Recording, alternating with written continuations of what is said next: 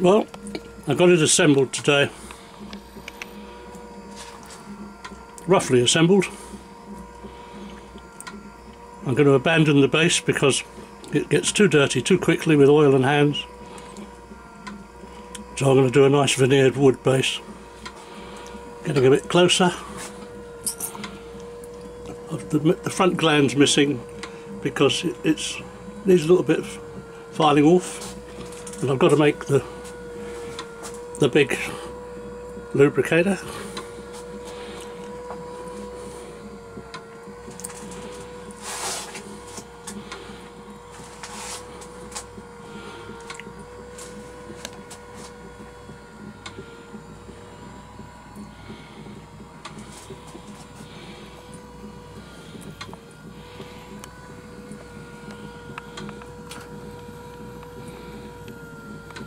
Quite nice though, isn't it?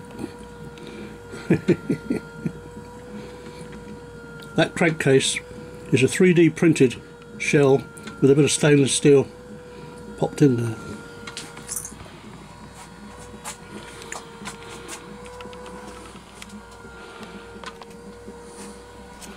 The noises are where I've just loosely assembled it. It'll be perfectly silent when I've finished it.